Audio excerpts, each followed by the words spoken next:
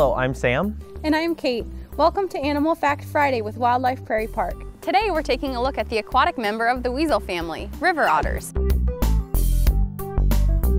The park has two North American river otters named Annie and Oakley, and if there was one native animal to call active and energetic, it's this species.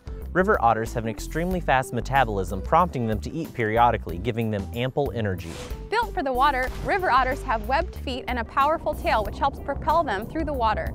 In fact, their tail takes up 30 to 40% of their entire body length. A river otter's favorite food is fish, although they will also eat other aquatic organisms, including amphibians, crayfish, and even turtles.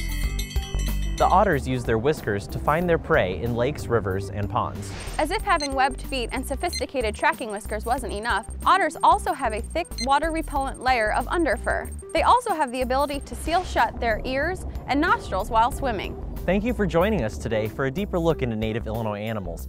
Remember to check us out on Facebook every Friday for another interesting animal fact, and have a great weekend.